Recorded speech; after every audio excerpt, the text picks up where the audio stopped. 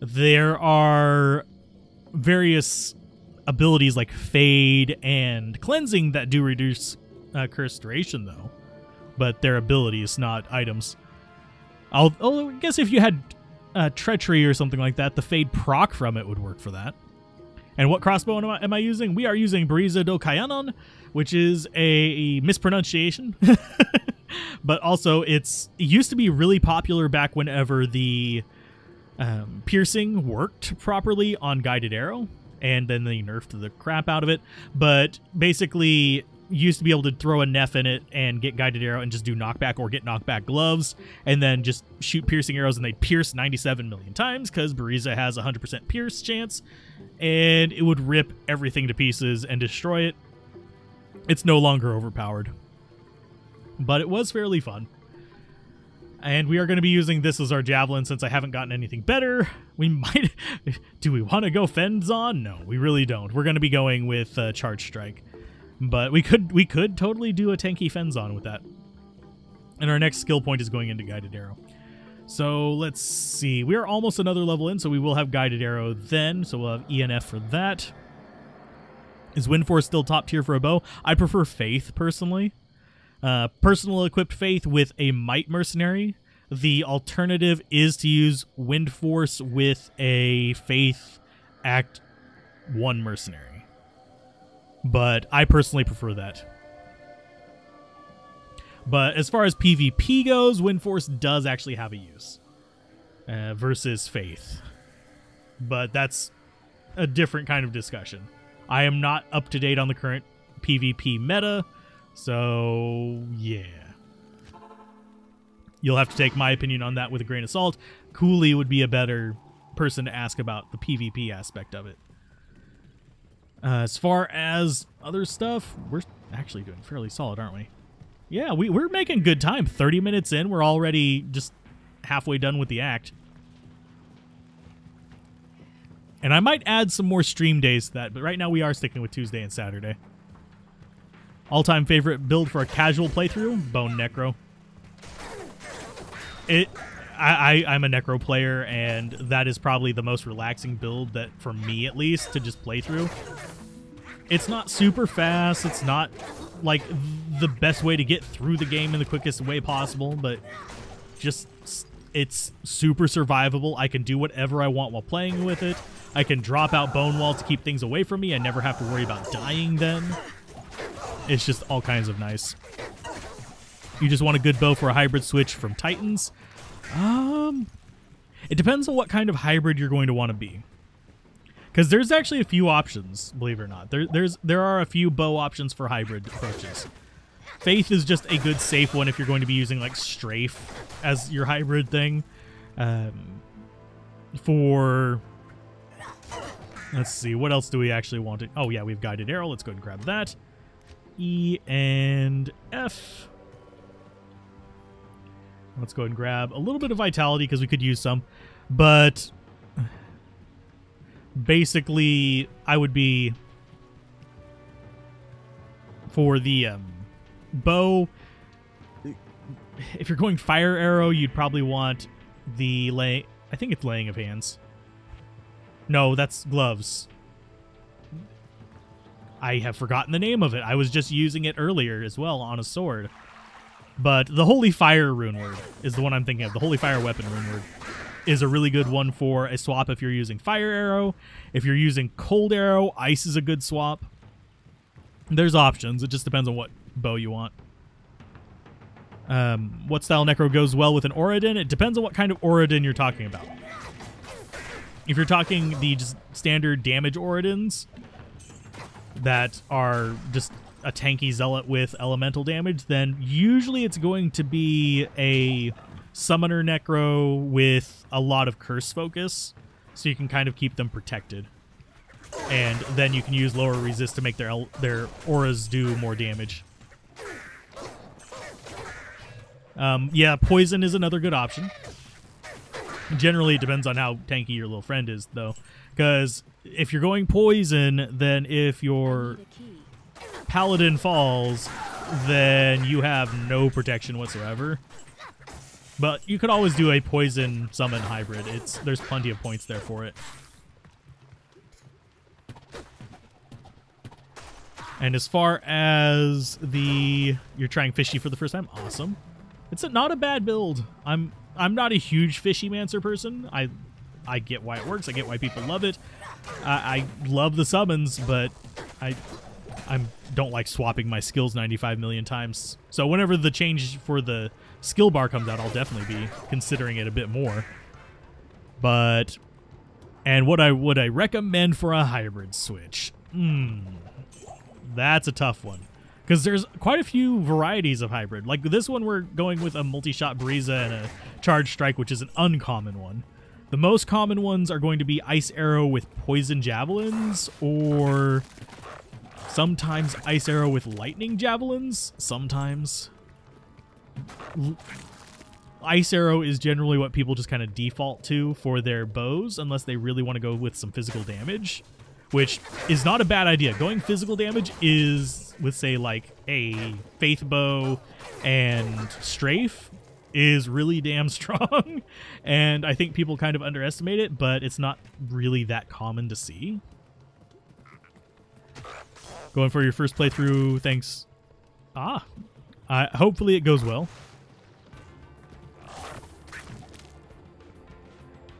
But yeah, as long as you have a point in all curses, any necromancer's fine with an Oradin. Just use the lower resist whenever they need the elemental damage. Fishy's a summoner that relies on mercenary.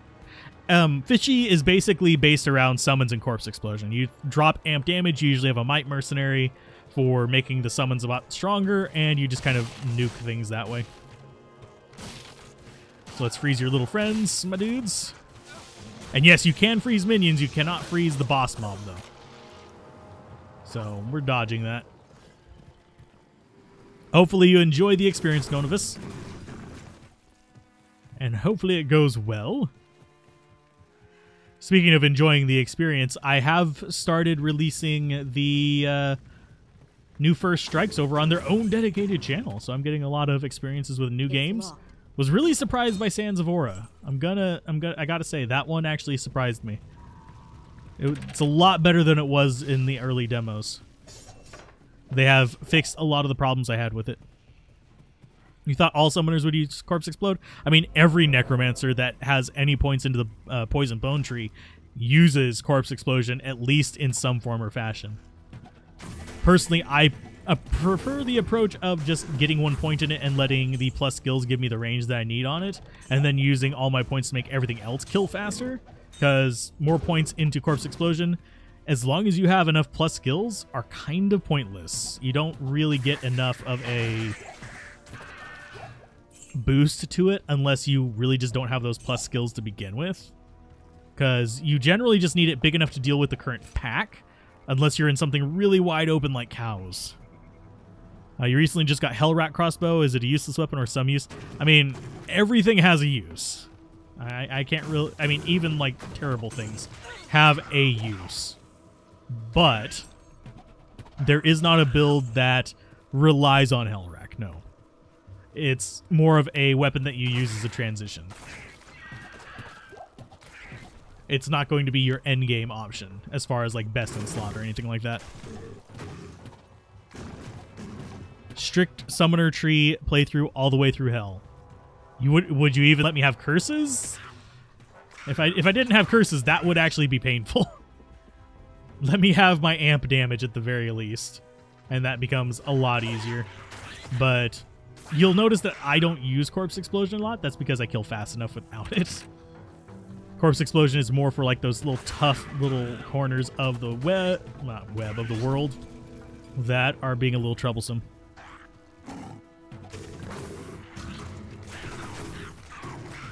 I should say, there isn't a build with Hellrack that I'm aware of. I should probably state that, because someone will be like, well, I've got this Hellrack build that makes it extremely powerful. And I'm like, oh, I did not know. There isn't a single person who knows every single build possible in the game, especially whenever you start dealing with like more esoteric items. But honestly, Hellrack isn't that esoteric. Everyone's had one at some point or another. Painful and boring.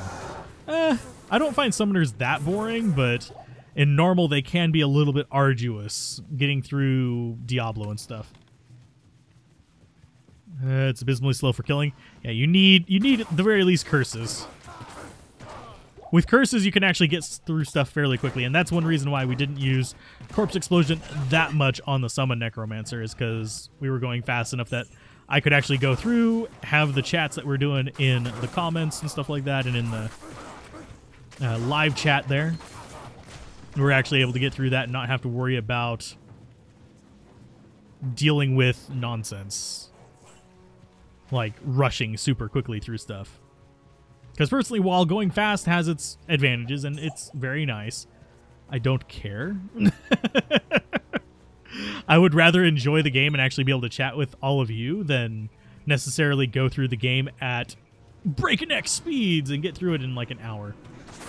Which, actually, you can't get through it in an hour unless you're a sorceress, but although assassins might be able to now. They might have had one that crossed the hour mark for normal difficulty at least. 100% your Diablo and Bale fights in normal were like 12-minute wars of attrition. Yeah, normal difficulty for a summoner is not friendly feeling. Because your units will just die. In Nightmare, you've got enough durability between them, like behind them, sorry, by then to not have to worry about it, but in... Oh, geez. You guys need to just go away. Thank you. How dare you not know every single build option in D2? Not even Llama knows every build in D2, and he's done speedrunning, which honestly opens you up to more build options, because you have less concern with the long-term viability of a build, as opposed to just getting through a specific area, which is one reason why speedrunning builds are not always good builds. Oh no! That's true of any game, though. Especially ones where you have glitches and stuff like that in the game. The strategies that are good for speedrunning are not always good for just playing through the game. Once you got Decrepify, though, boss fights were at least humorous. Decrepify, Clay Golem, and a Holy Freeze Mercenary is hilarious.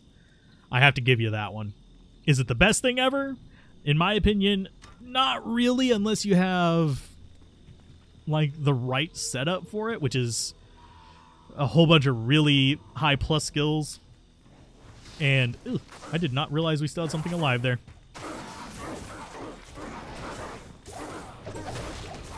But they are dead now. And yes, we are fairly strong right now. But yeah, for me, I generally prefer the Might, Amp, and that kind of stuff on my character. Diablo on Prozac. Oh, Snail Diablo. He got a snail trail. No, that is gross. I apologize. 3, 4, 5. We are killing some things. And I keep hearing them dying in there. We're not getting as much mana leech as I would like from that, but it's fine. Oh, hi. Yeah, good luck getting through that Valkyrie. That's going to be a bit of a challenge for you. And yeah, we're getting a ton of XP from these. That is a lot. Oh, hey, a bolt. Yay, we don't have to worry about it anymore. We gotta restack. We don't even have to go back to town if we don't want to, but we're gonna turn in Lamb Essence anyway. It's 5 stat points. We'll probably get to Travancore first, though. But yeah, slowing enemies down is very powerful in this game, mainly because they have animations that they do and stuff, but most enemies actually have a active animation, and then they do the whole... I'm trying to think of how to explain it. They have a sort of like pseudo idle. It's not completely idle. It's not like they're just standing around picking their butts, but it's one of those things where they have a time between when they attack, unless they're like the frenzy enemies and stuff like that. And usually they still have a moment where they'll interrupt themselves. Like these guys you'll see will sometimes attack and then wander off to the side to go after a different target. Let's see. Question, if I have only crappy and budget gear and have a source able to farm Mephisto, but not Chaos or Whirlstone Keep quickly, should your second character be a Smiter or a Hammerden? Hammerden. Unless you are going after Ubers specifically, I would 100% recommend Hammerden. Fun fact, you can have both in one character. Especially after you reach about level 80, you can run both. because once you get all the synergies and concentration and all that up and running, you are fine to go into just 1 point in smite and rest into Holy Shield, and you're good to go. And you have just an easily swap over to Smiter if you need to do Ubers, and then you have Blessed Hammer to do the rest. Out of all the characters' summon skills, what is your favorite? Ooh. I mean, I could go the easy answer and go with Valkyrie and say it's because it's the strongest. But my favorite, if I'm not going purely on strength, is probably, I would say either Shadow Warrior or Iron Golem. Mainly because they have some quirky, weird uses that most people don't acknowledge. Hey, Daladon, how's it going? Welcome to the stream. Hopefully life is treating you well. Reviving Urdars for their stun lock. Urdars are fun. If we're talking about pure revive summons, yeah, definitely Urdars or council members are a lot. I have a fascination with reviving council members. Don't hate me for this. Oh, I hate Carrion Vine. I mean, it's not a bad thing to actually have 1 point in for dealing with things that use corpses, such as reviving them or exploding them, but it's not reliable enough for that. It's okay, Dallin. I understand being busy, trust me. I have been trying to work out a schedule to, for those of you that don't know, I have officially started my 6th channel. I now have 6. This is the largest one still, but I have officially started my 6th channel. So I understand being busy. If you guys are wondering why I don't release videos every day, that's part of it. Currently working on getting First Strike up and running smoothly, and then we'll go back to having First Strike being a regular thing. Videos on here. We'll have the art channels going. I have not started the 7th channel, would be the scripted channel for those. But yeah, I'm trying to turn YouTube into an actual survivable resource, which it's not quite there yet, in case you guys are wondering. I do not make enough to make a living off of this. Please don't abandon the drawing channel. Ah, thank you. I don't plan on abandoning it, but it does take a backseat to this one because this is actually the main thing that's keeping me from completely cratering my savings while I'm currently unemployed. So I have to do, this one takes priority. Teriel's Might Iron Golem, the peak of richness. Oh, that would be a terrible Iron Golem too. Oh, that would be gross. You have a waste management plan deadline for 30th of November. Oh, that's a big one. If your Firewall Orb Sorceress can't farm Chaos in a reasonable time, with only about +5 all skills, is that your fault, or do you just need better gear? It depends on if you're playing on console or not. On console, Firewall is ass. I mean, it's not the worst thing ever, but the fact that it summons on the enemies, it's just gross. Oh, ow! You bastards! Stop! I didn't mean to die! Oh, okay, we didn't die. So we have Guided Arrow. It's 7.2 mana per cast. We're fine with that. Let's go ahead and keep going Charge Strike. 6? You're crazy. 2 of those are not necessarily reused content. They are different accessibility of similar content. So 2 of those are just nothing to manage.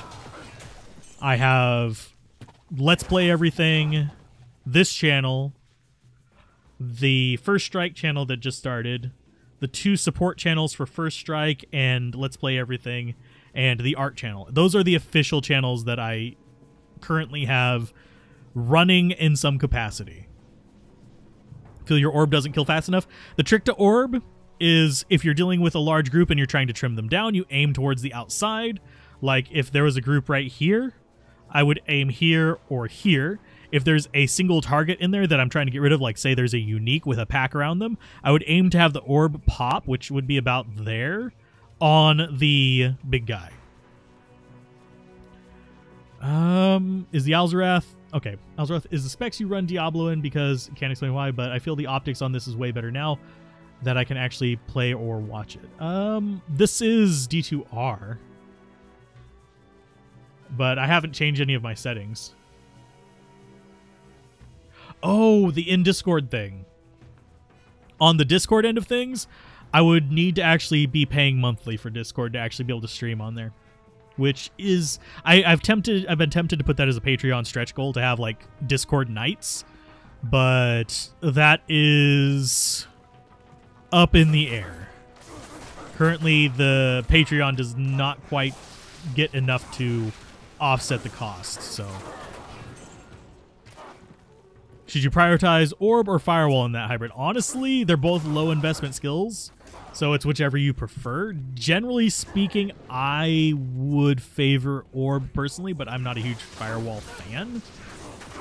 But high damage Firewall is fun, but neither of them get huge boosts from their synergy, so you might just want to get Orb, get Firewall, and then choose something you can spam. Your English deteriorates after 3 a.m. Understandable. And it was perfectly legible, so I understood that. Oh, if my setup is on Discord? No, it's not. But I could put it on there. Oh, wait, yeah, actually it might be. Let me check. I might have left that up. I know I was doing some reorganization on there. Let's see. I'm going to scroll down to where it would be. If it's anywhere, it's in hardware information. Yeah, I have hardware information in there. It would be, scroll down below the files section, and there's a hardware/collection, and it's in hardware information. That's my setup.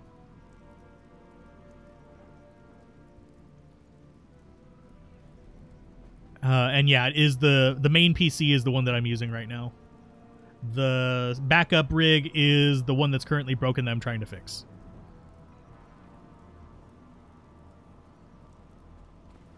So let's see. Blizzard on console is also asked. Yeah, anything where you actually have to position it properly to have it work well is going to be butt on console. Whereas if it's something that you can just point and shoot, it's going to be a lot better. You're having trouble with Bale on your Necro. Any tips? Normal Bale, Nightmare Bale, Hell Bale? What kind of Necro build? Firewall works, it's just not as good on console. And yeah, Orb loses its ground a lot on high player counts because it does a lot of damage, but you have to aim it just right. But other skills will generally do a lot more damage per proc. So, and generally Sorceress in general doesn't scale super well unless you're doing things like Meteor or Blizzard or something like that, where it's doing literally thousands of damage that are excessive in normal because it's only hitting one thing. But why don't I like Firewall? I mean, it's not the worst skill ever. It's just not my favorite skill. I prefer being able to, like, aim things properly. Let's go ahead and get some more multi-shots going in here. Can we kill some of these before they kill the Valkyrie? Probably not. Yeah, maybe. We might be able to get him before the Valkyrie dies. Hey! Yeah, you keep shooting that. Did we already kill everything? I am overburdened. I think we might have. I know you're in there. Oh, it's down here. Okay, so it's there. Let's go ahead and grab that, put it in there. We just need the rest of this.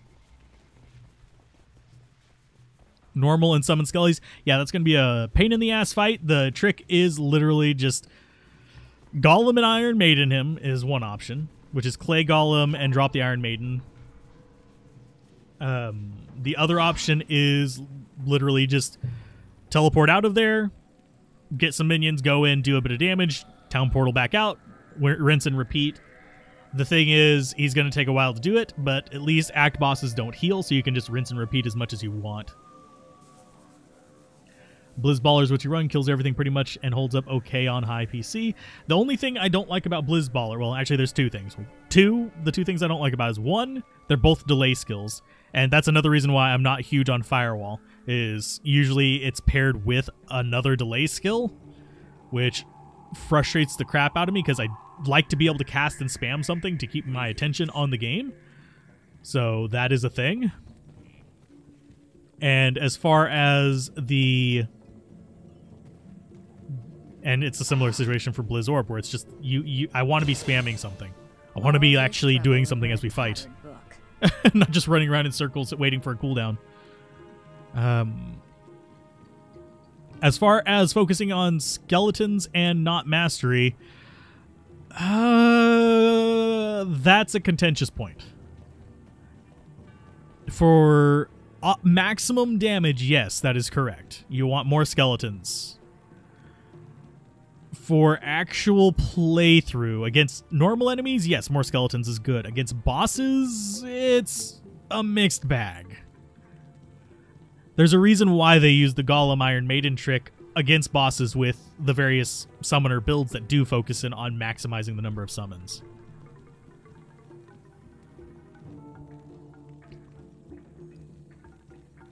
And let's not... Okay, I'm going to say something right now. I agree with you, but let's not go there. I think you know who I'm talking to. I don't want to have that conversation on stream. So, let's see. Alcor plus Necro plus equals best D2 people. Best D2 couple, sorry. Alcor. I don't know. I always thought the Necromancer was more Neelathaki. Tacky Neelathaki. So let's go ahead and drop that.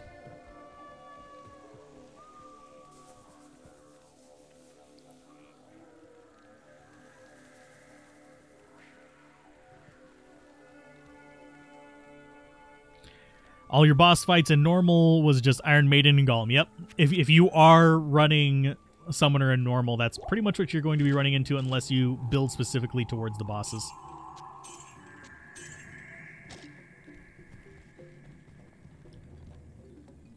So we'll toss that in there for now, and we'll go get ourselves the heart, because that's what we have left. The thing I like about Alcor, by the way, still isn't in this game. We actually have a short that's dedicated to it. He has the best voice line in the game, but it was cut. It was cut. His best thing was cut. It pisses me off. Oh. It uses the punchline ash hole, for God's sake. That's why I like Alcor. That said, yeah, never mind. Wareve is the most evil one in the game, though. He's way more evil than Neelathek. What's worth your time to farm as a Hammerden? Chaos Sanctuary, generally, is the Hammerden home zone. And yes, it's perfectly fine to do the Chaos Sanctuary as a Hammerden without Enigma, because River of Flame is level 85 as well. We have a short. It was one of the first shorts we released. So if you just go to the main channel page, go to the bottom, there is a section just for shorts. If you click on that one, you can view the full list of them, and it's going to be near the bottom of it. Druid, I mean, yeah, the characters have some good one-liners, but Ashhole wins. And also, Jamela has old person voices as well, but they aren't a thing. So let's go back to Bazaar. Yes, Wareve is the worst person in the game. He is pure evil. We had another stream where we kind of discussed that, but basically, you don't want to know what goes in that caravan.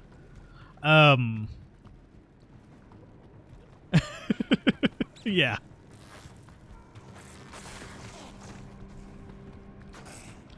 It's my headcanon ever since that stream that he is the most evil person in the game.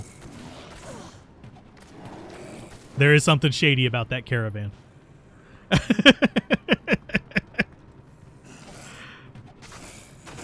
I am glad you are enjoying the videos. Hopefully you will enjoy many more for years to come. Oh, let's see. Was he smoking the goods with Geet or something? People sleep on River of Flame. Yeah, River of Flame is a level 85 area, and it's one of the easiest ones to get to. You don't need to teleport to it. You just drop in and it's just murder central. And I think people really do sleep on it.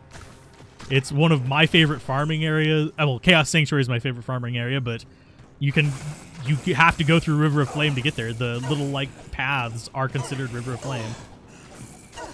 And most of your unique mobs are actually going to be spawned on those paths up to Chaos Sanctuary, so I love Chaos Sanctuary. Most of my offlining, as far as killing stuff, just randomly, is in Chaos Sanctuary unless I'm testing a build. So, like, if I'm just chilling, I am chilling in Chaos Sanctuary. I don't bother with ancient tunnels and stuff like that. I build characters that can do that or Worldstone Keep, where everything's level 85. I don't have to worry about having a freaking Enigma to do it. You can Enigma my balls. But, let's go ahead and kill all that. Help you kill Diablo. Hit him in the face a lot of times. What class are you running, Jay? And I can actually give you some tips there.